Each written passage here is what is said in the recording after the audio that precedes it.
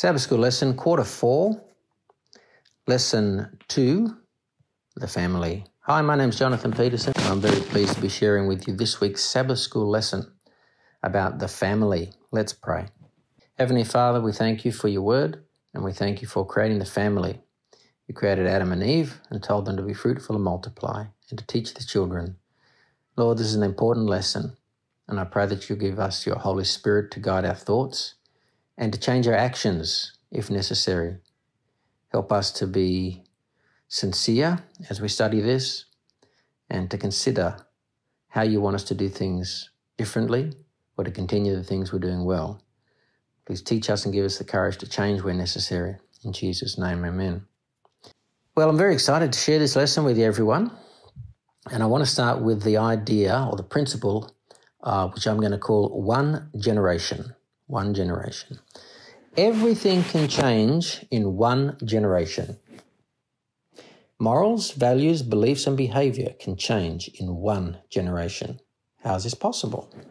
Well, if one generation does not teach the next generation, well, then the following generation will get their own ideas. They won't inherit the values and the beliefs and the practices of the previous generation. So if a society or if a family is not diligent in passing on their faith to the next generation, it can all be lost. And you'll find children of the subsequent generation will turn their backs on God. They won't follow him. Remember, it's not our natural inclination to follow God. Naturally, we follow the broad way, not the narrow way. We have to work hard as parents, as grandparents, aunties, uncles, everyone who's involved in the family. We actually have to put in a lot of effort to pass on our faith because the pull away from our faith, the pull away from faith on our children is immense. So this is a topic which needs serious attention, which needs our dedication and our commitment. There are 3 important things that we need to consider when we think about what influences our children, what influences the next generation. And parents need to really be mindful of these 3 things because these 3 things determine what goes in the mind, and what goes in the mind determines belief, morality, and morality and belief determine action, the way people live. So number 1 is obviously the raising of children. Who raises the children and how do they raise the children? The raising of children in a godly way must be intentional. It must be constant. It must be consistent. And it must be clear. Who's doing this? Is it an institution or is it the parents? It should be the parents. Parents should be the primary influence. How are they doing it? We're going to talk later about some practical ways to raise children to follow the Lord. The second factor is this: school and university. The choice of school and university is so critical because children and young adults spend a lot of time at school and university. In fact, once they start school, they're actually going to spend more of the day with their teachers and peers than they will with their parents. So you need to be careful. What school are you sending your children to? What are the influences of that school? What are they teaching them? What morals and values are they endeavoring to impart to them? Choose wisely, because a lot of young people are led away from the faith of their parents through the school or the university. Universities, there's a lot of really ungodly teaching in universities.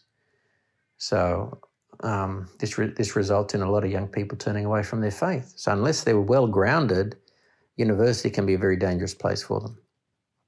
The third thing is the media. You know, the media is all around us. It's ubiquitous. It's everywhere.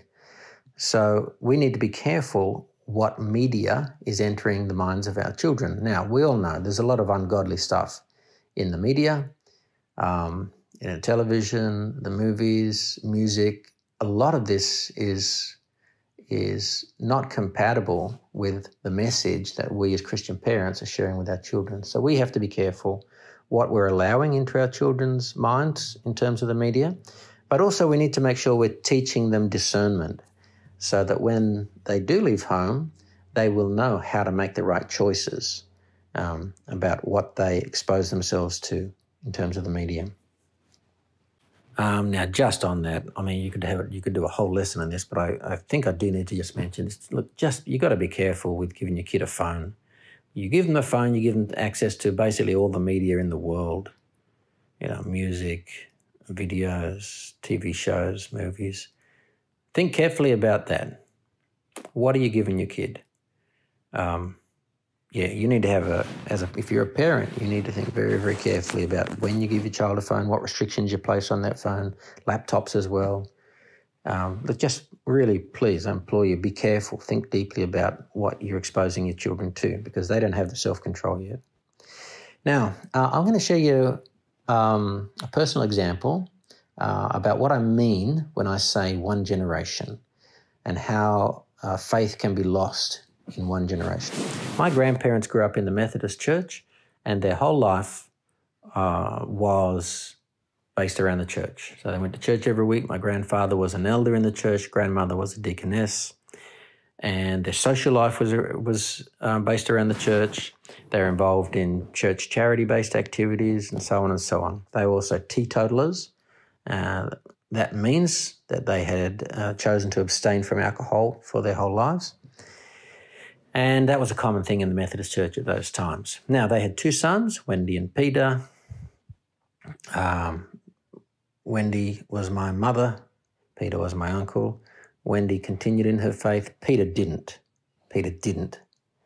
Now, from Wendy and Peter, there are 6 grandchildren. Of those 6, 1 is a Christian. That's me. 5 are not only they're not Christian, they're about as far from it as you can get.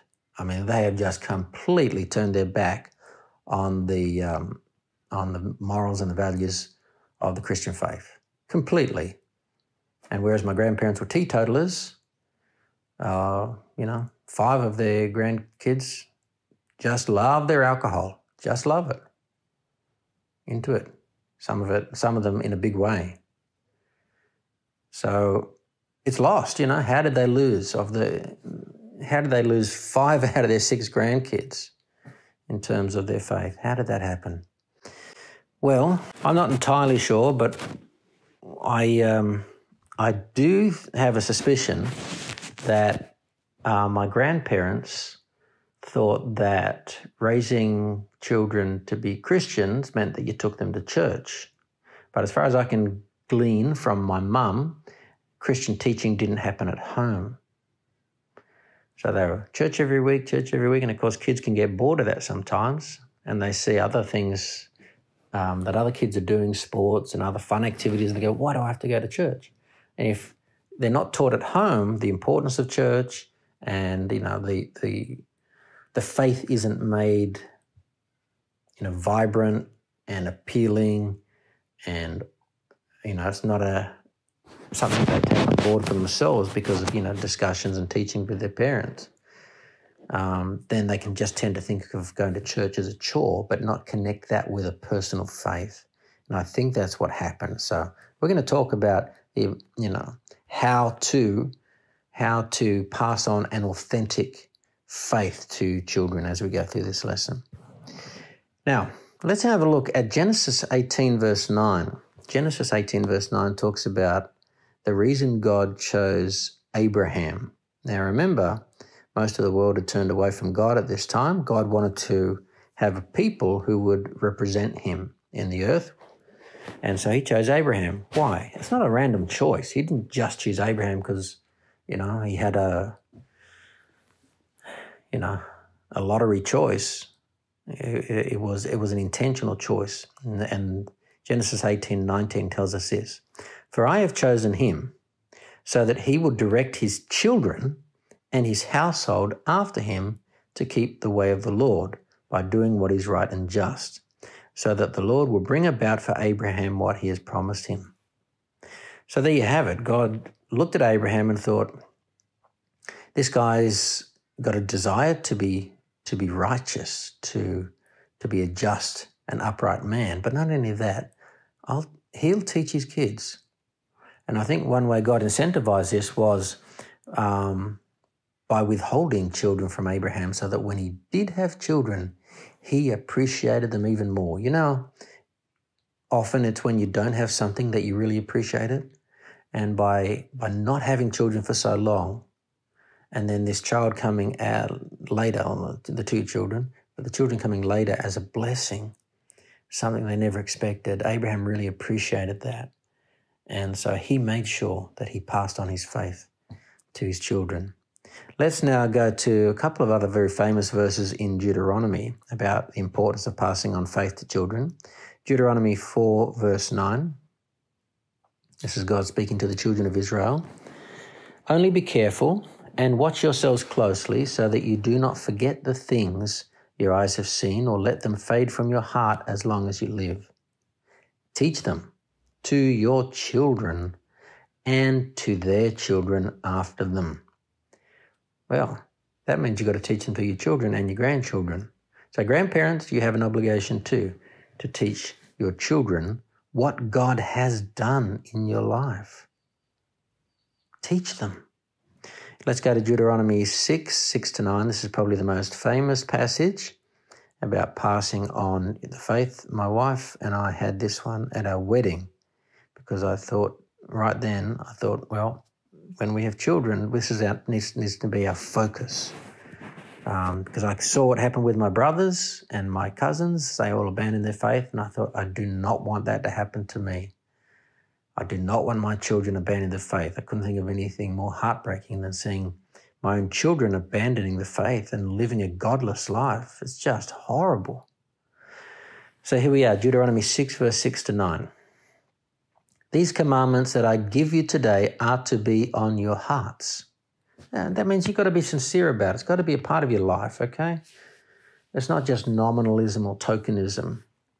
Verse 7, impress them on your children. Talk about them when you sit at home and when you walk along the road, when you lie down and when you get up. Okay, let's just pause there. When are we supposed to teach our children? Just at church?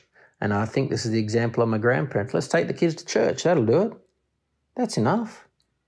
And then at home, there's no mention. The only mention that I can see is that they said grace before meals. But where's the discussion about the things of faith? Where's the storytelling? Where's the studying the scriptures? This verse says you need to talk to your kids about it when they get up. First thing in the morning. Praise the Lord. How do you do that? Well, we'll talk about some tips later on. When you sit at home, when you're spending time together as a family, you need to talk about the faith. When you walk along the road, well, today that's traveling in the car. How many of us have spiritual discussions in the car? We should be.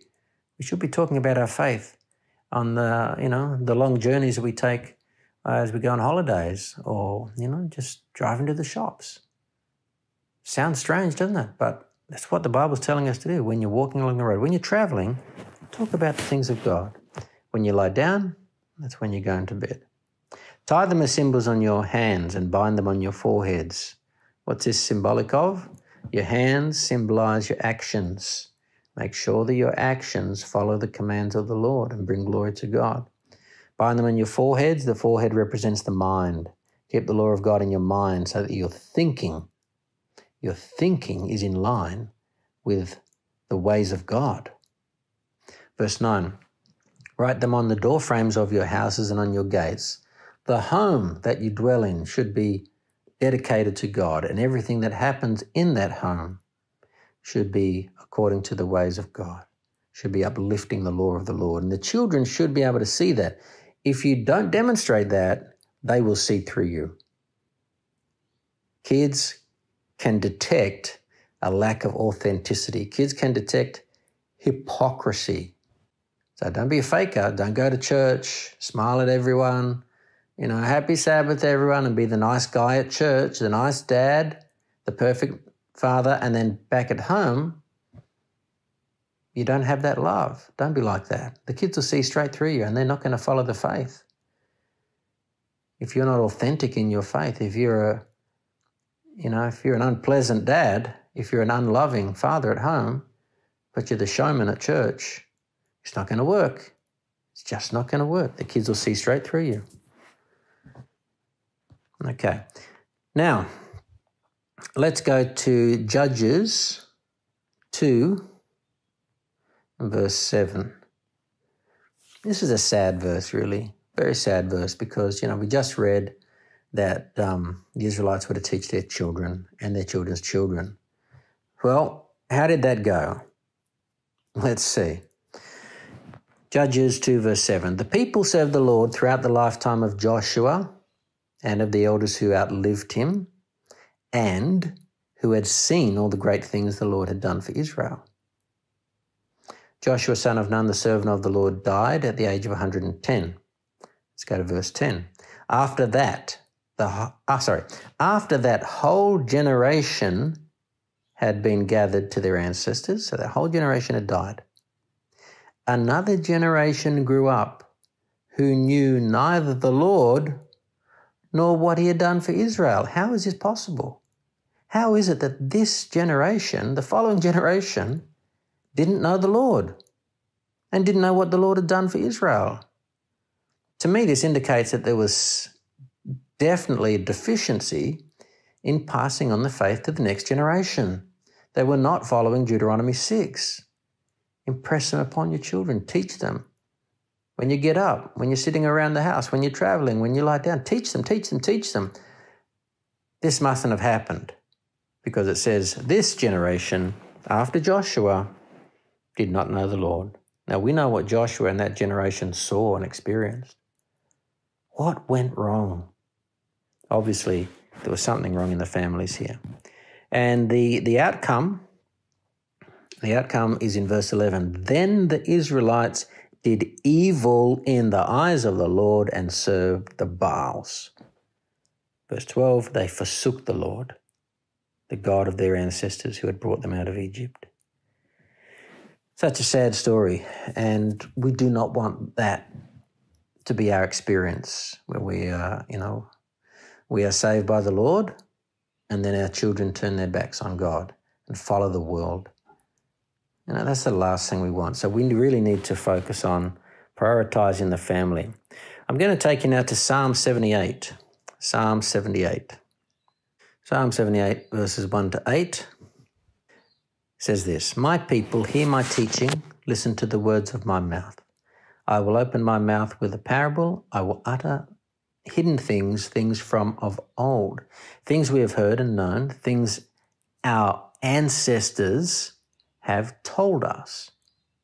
We will not hide them from their descendants. We will tell the next generation the praiseworthy deeds of the Lord, his power and the wonders he has done. Is that what we're doing? Are we telling the next generation? What do we need to tell them? The praiseworthy deeds of the Lord, his power and the wonders he has done. Verse 5, he decreed statutes for Jacob and established the law in Israel, which he commanded our ancestors to teach their children. He commanded them. We just read it in Deuteronomy 6. He commanded them to teach their children. Verse 6, so the next generation would know them, even the children yet to be born, and they in turn would tell their children. Now, I've prayed this prayer in my heart to the Lord.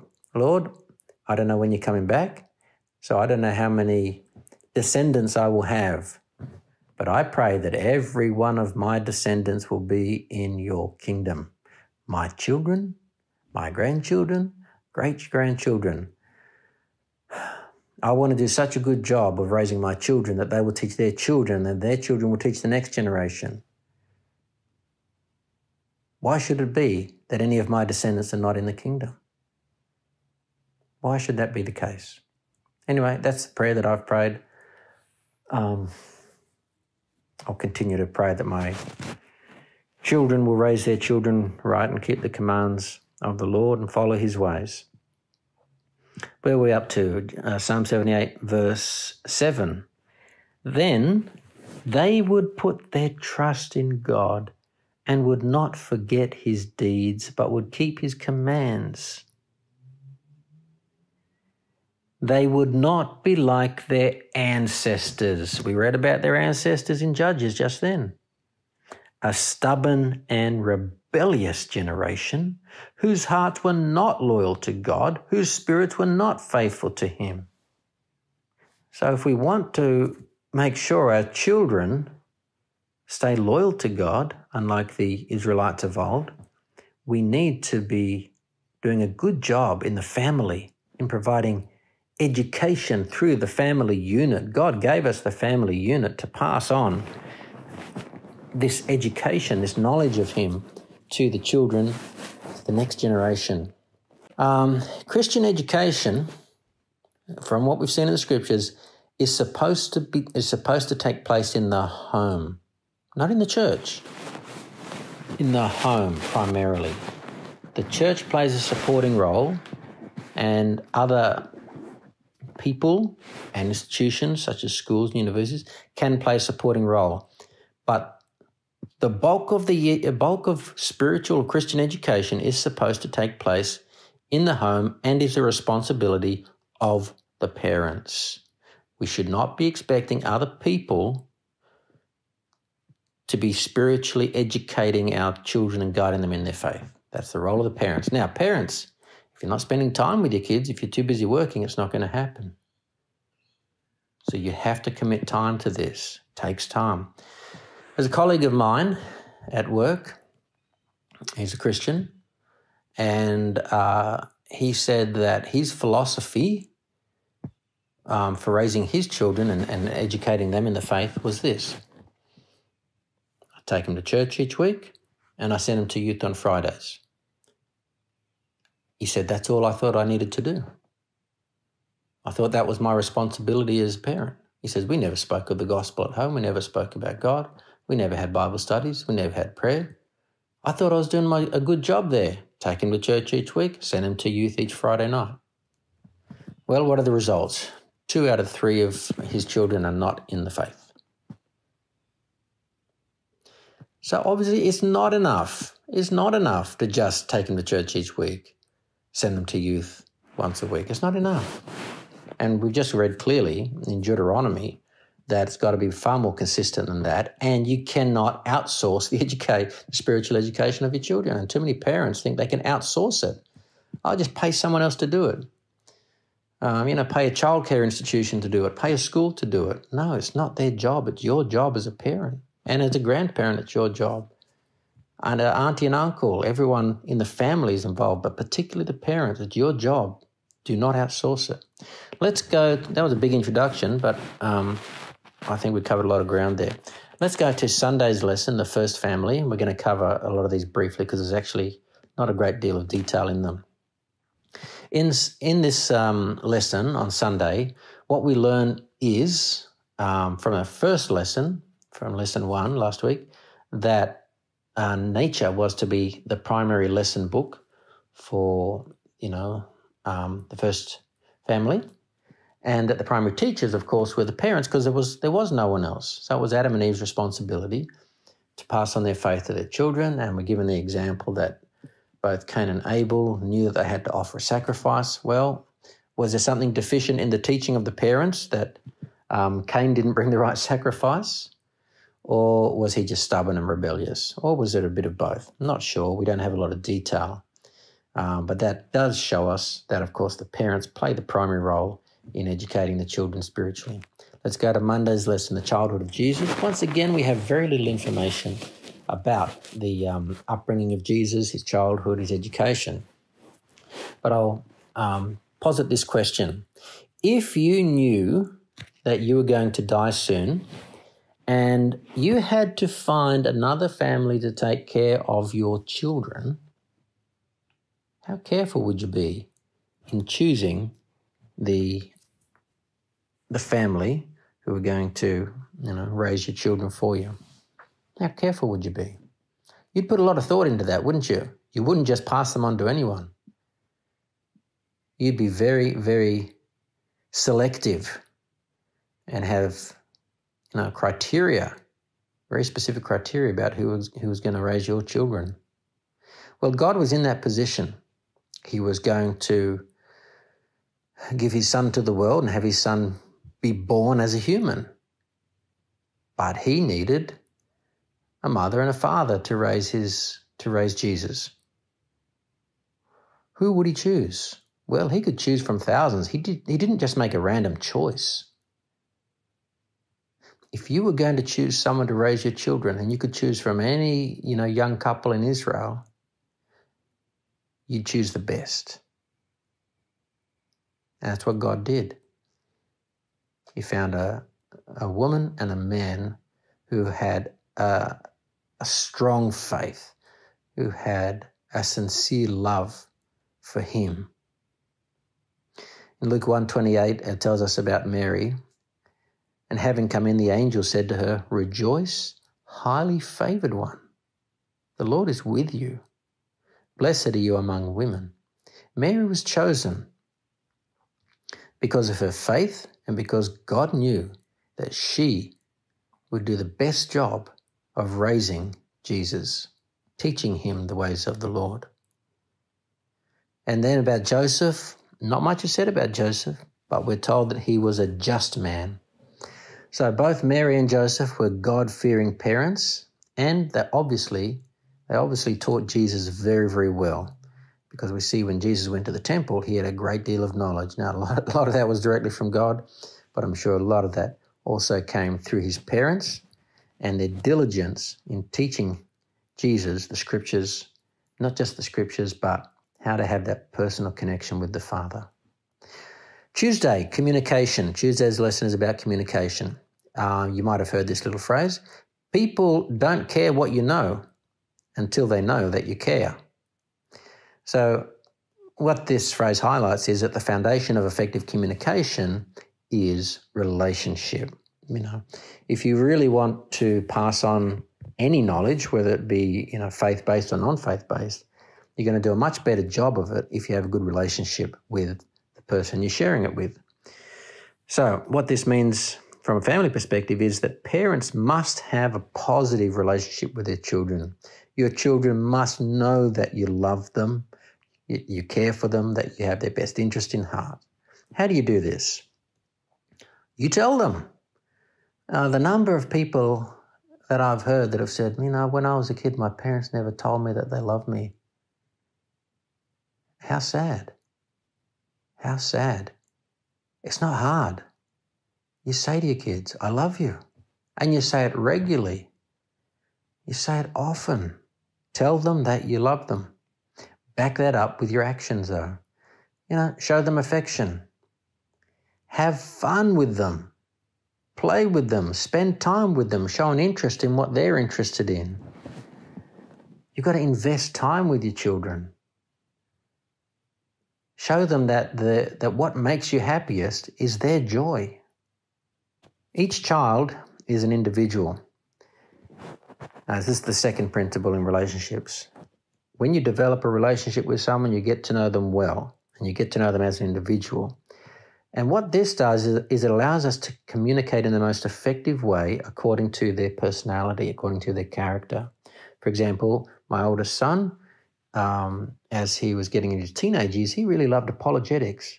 And so we'd spend time talking about apologetic arguments. He then shared that with his friend, and he was so interested and so excited about sharing his faith from an apologetic perspective that he decided to enter ministry and theology, because he thought, this is the greatest thing I can do, to share my faith. And this particular friend had a mind for reason and logic and argument, and so he was really fascinated by the apologetic arguments, because he, of course, had that typical impression that Christians just believe by blind faith. It's just a feeling that they have. My second son, he's into politics. He also likes delving into creation from a scientific perspective.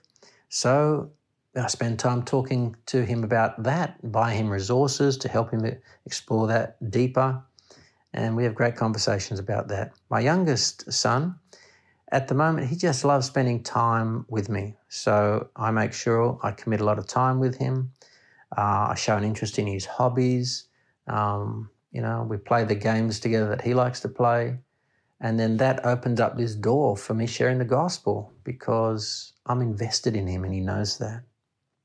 We need to be authentic with our children, and we need to make sure that, as I said earlier, that we're not one person at church and a different person at home. We need to show our love for them. We need to build a positive relationship with them, and that's going to make sharing our faith, communicating our faith far more effective.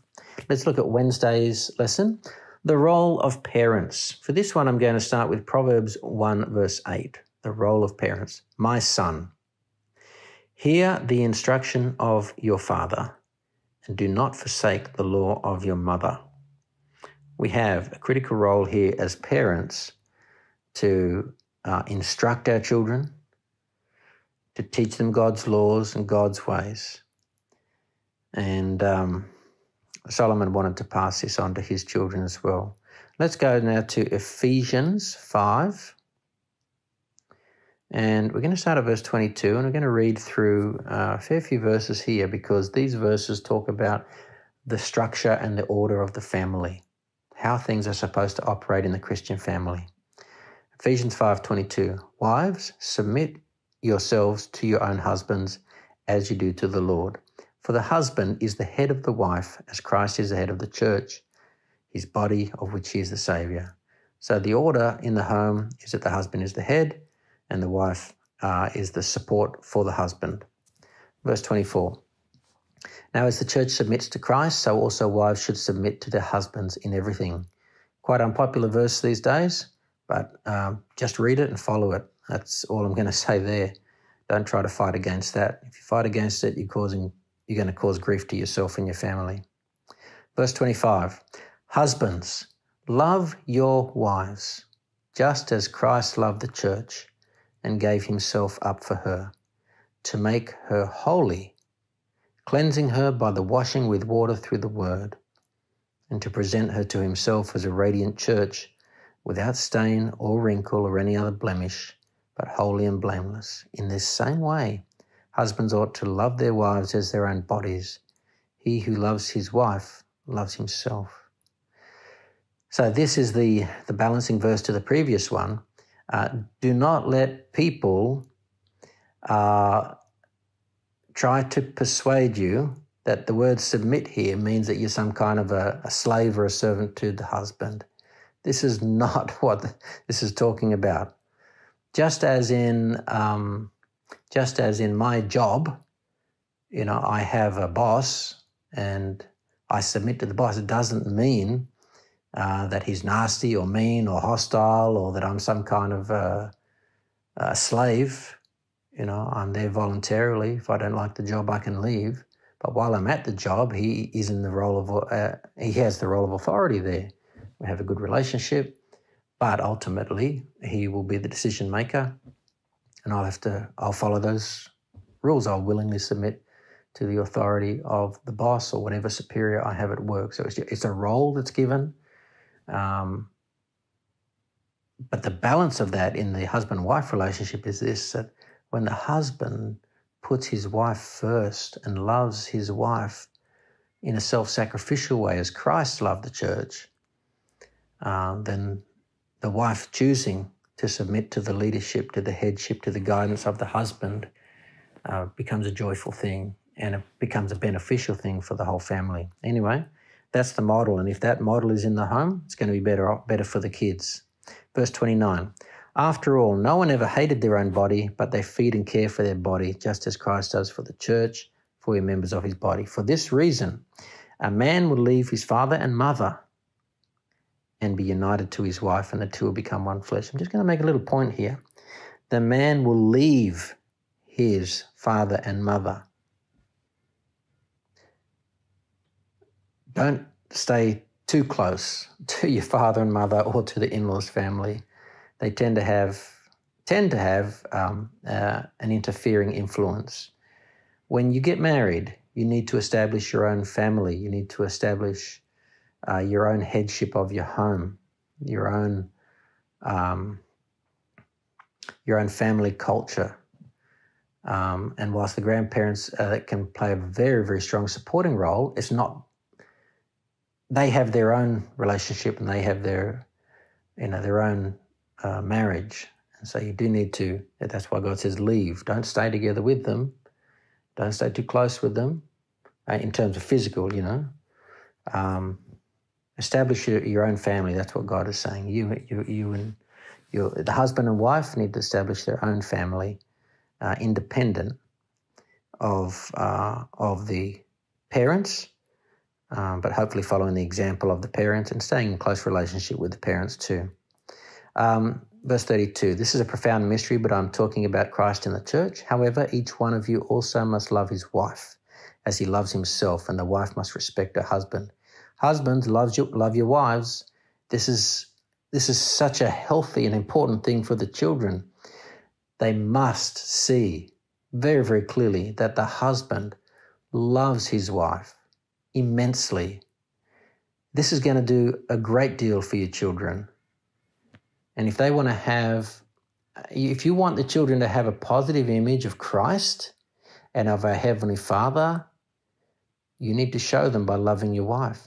Because it says we need to love as Christ loved the church.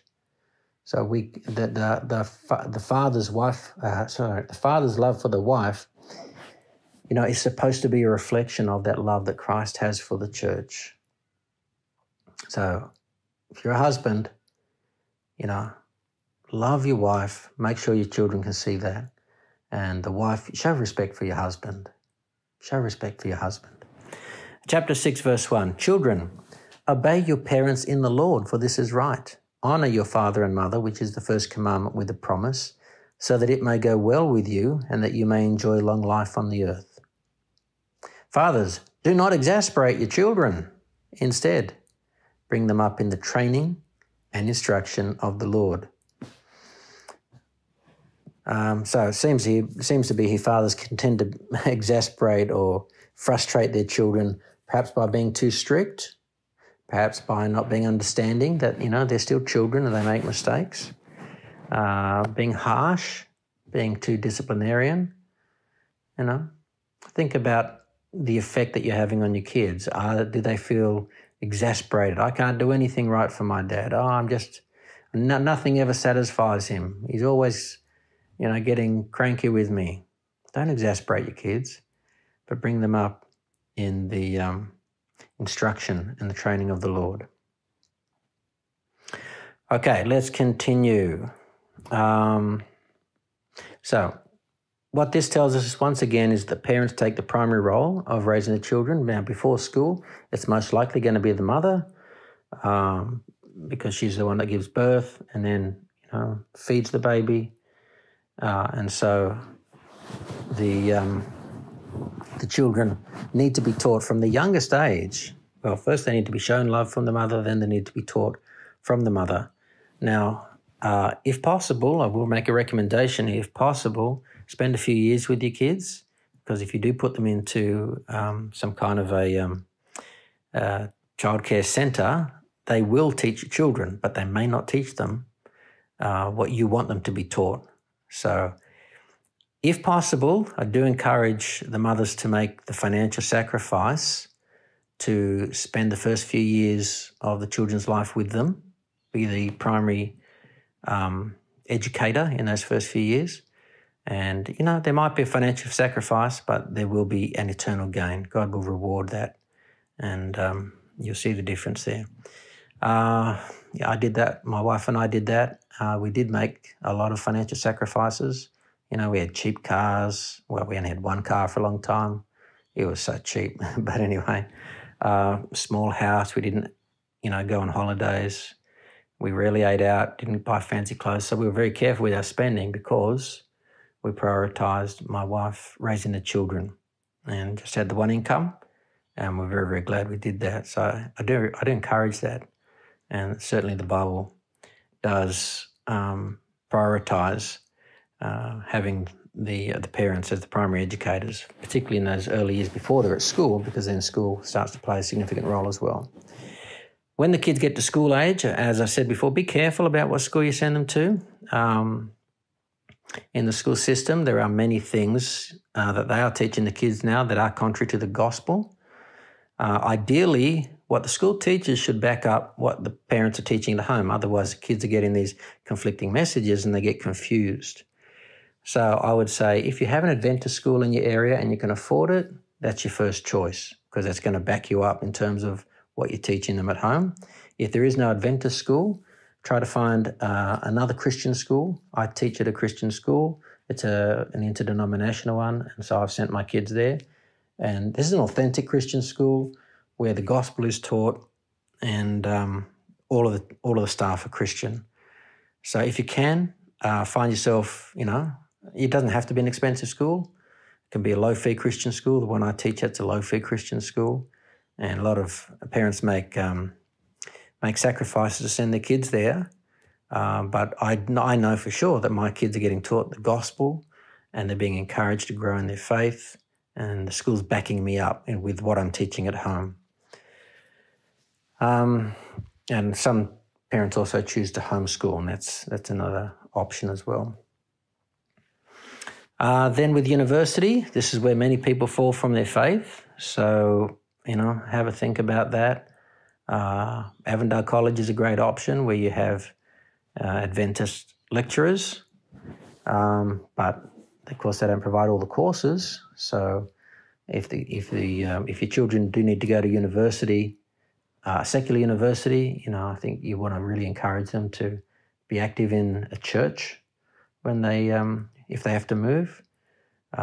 Make some good Adventist friends where they move, and maybe get involved in a campus group, a Christian campus group. That might be helpful as well. Let's go to Thursday's lesson, lest you forget. Okay. In Deuteronomy 6, the Israelites were told to teach their children about what had happened in the past, okay? What you'd experienced coming out of Egypt, all the miracles and so on. Now, today we have so much more that we can share because so much of history has passed. So what should we be teaching our children? Okay, here's what we should be teaching our children in terms of the past, lest we forget. So firstly, we need to teach them about our own faith. How did you become a Christian? How did you become an Adventist? Your personal journey of faith, your personal testimony. Secondly, it's probably worthwhile to teach them about the history of your local church. When did your church start up? Who started it up? How long has it been around for? How did it grow? If you have that information, that's good to pass that on to them as well. Maybe talk to some of the more elderly folk in the church, see if they can remember things or if they can share with you some insights into the church history. Thirdly, we need to talk about the Seventh-day Adventist Church and its history. Our kids need to know this. We all know that famous quote from Ellen White, we have nothing to fear for the future except that we forget the way the Lord has led us in the past and his teachings, So we do need to teach our kids what is this importance and significance of and relevance of the Seventh-day Adventist Church. They need to know about the 1844 movement. They need to know about the three angels' messages, the prophecies that point to our movement. We need to teach them this. Otherwise, when they grow up, they're going to go, okay, well, maybe I'll stay a Christian, but I'll just join any church because it really doesn't matter. There's no difference. So they need to understand the distinctive differences between other churches and our church, because our church is a movement that's been called for a specific purpose. So we need to teach them that history. Next, we also need to teach them the history of the church. Excuse me. So, we're talking from the time of when the New Testament finished, and then we talked to them about the 2,000-year history of the church, with particular emphasis on, the Dark Ages, and then the Reformation, and then the rise of the various Protestant churches. So, they can get a lot of this history from the Great Controversy, and there's some good films about church history as well. A couple of good films about Martin Luther, and what's that one, Amazing Grace. Yeah, there's a good few films about that. And then we need to teach them about the New Testament history, Acts of the Apostles, what Jesus did. And then, of course, we have the whole Old Testament going right back through Genesis. So basically, we need to teach them the history of the world from beginning, 6,000 years ago, the creation of Adam and Eve, the history of Israel, their rebellion, the prophecies pointing to Christ, the coming of Christ, the acts and the mission of Christ, his death and resurrection, the birth of the church, and then what happened and the spread of the gospel throughout the world, and then what happened after that, the early church, the Dark Ages, the Reformation, the rise of the Adventist church, the rise of the church in your country perhaps, then the rise of your local church, and then you coming to faith as a result of all that. So there's really a journey of faith. Your faith as an individual can be traced all the way back through history. And so it's important to teach the children all of that history. Now, finally, I just want to share with you some practical tips as a family or as parents that you can do to help raise your children. So firstly, you will find in Steps to Jesus or Steps to Christ that Ellen White says that prayer should be our very first thing that we do in the morning. But, when the disciples were hanging around Jesus, one of the things they said to him was, can you teach us how to pray? They didn't really know how to pray. Now, kids are the same. They don't know how to pray. So we need to teach them how to pray. And what I've done with my kids, and you can maybe do this with yours, is I've written a morning prayer, which is based on that prayer from Steps to Christ. Lord, take me today as wholly thine, that prayer there. And I've put it in, in more simple language, and I've just kind of added a few bits and pieces. Basically, the prayer is about surrendering yourself to God for that day, asking God to give you strength to live, to lead you not into temptation, to be his servant, to submit to him, for him to be with you through his Holy Spirit, those kinds of things, It's not asking for great weather or good surf. Forget about that. It's not important. It's surrendering yourself to God. I've printed that up on a card, gave it to my kids. I say, kids, leave it on your floor every morning so that when you wake up, it's the first thing you see, you're going to remember to pray every morning. If you have time, pray with them. If you're driving them to school, pray with them in the car if you don't have time at home. But spend that time with the kids, just teaching them to focus their attention on God and commit themselves to God first thing in the morning and to commit the day to God. Okay, the second thing you can do is I've got 12 things. I'll go through them quickly for you. Second thing you really should do is have family worship. Now I find the best time to have this is at night time. The time pressure's off. In the morning, you've got it's a bit more of a rush. So if you can do it in the morning, that's good. But if not, you can certainly spend a bit of time in the evening. What do you do for family worship? You sing some songs, have some Bible stories, maybe have a Bible quiz, Bible games. There's a whole lot of things you could do. You can go through the Sabbath school lesson. You can read a chapter of the Bible each night. We've recently been through Steps to Jesus, reading a few pages from Steps to Jesus each night. There's a whole range of things you can do. But it's coming together as a family and saying, we're putting God first. We're going to focus our attention on God. And we're going to ask God to guide us as a family and as individuals. And it's lovely spending that time together as a family and family worship, and it'll create a great memory for the kids. Okay, the third thing is you need to pray over your children and pray regularly. There's a number of prayers in the Bible that you can borrow. I've used 7 prayers that I've found that Paul prayed for the churches, and I've used them for my children. And it's basically praying for them to grow in the knowledge of Christ, to grow in their relationship of Christ, their understanding of his love, and pray that they will be kept safe until the second coming. So pray for your children regularly. Next thing is Bible games. This gets you together as a family. You can do this on Sabbath or any day of the week. It doesn't matter. You might have heard of the great one that's been produced recently called Go Ye.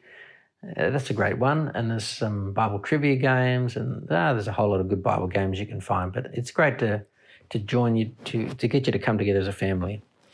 Next one is doing Bible studies, but creating charts of things from the Bible. So this is a good way of extracting information from the scriptures and presenting in a visual way. such as in a chart. For example, you could do a chronology of the kings of Israel and Judah, or you could get a map of Europe and the Middle East and trace the journeys of Paul. Now, when children do that themselves, they learn a lot more than if you just presented that with them. I know you can get, charts of these things, but if you get kids to produce that for themselves from their own study, or, when you study with them, it's going to stick in the head a lot more, and it's way more fun than just looking at what someone else has done. Next tip is authenticity. I think I've shared this with you earlier. Your life must show your faith. Show the fruits of the Spirit in your life. Don't be a hypocrite. Kids will see right through you. Tip number 7 is I'm going to recommend 2 books for you, The Adventist Home and Child Guidance. They're full of great advice. If you don't have them, you can get them on a free app. It's the Ellen White app. Download it on your phone or on your iPad, and you can read them anytime you like. There's just got so much wisdom in them. Next, tip number 8, help your kids to share their faith. Muscles that aren't worked atrophy, they die. A faith that is not put into action will die. So you need to encourage your kids to be sharing their faith. And the best place for them to share their faith is at school, because they see their friends every day. So you ask them to, identify a friend of theirs, someone who they're mixing with regularly, who's not a Christian, and then you talk about how you're going to share that faith.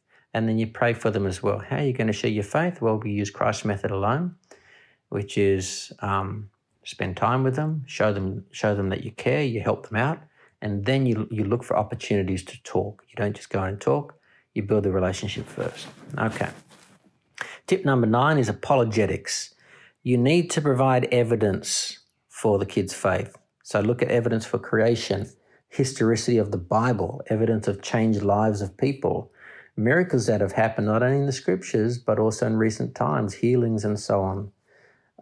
The evidence for scripture, the eyewitness accounts of the Gospels, or some of the Gospels and so on.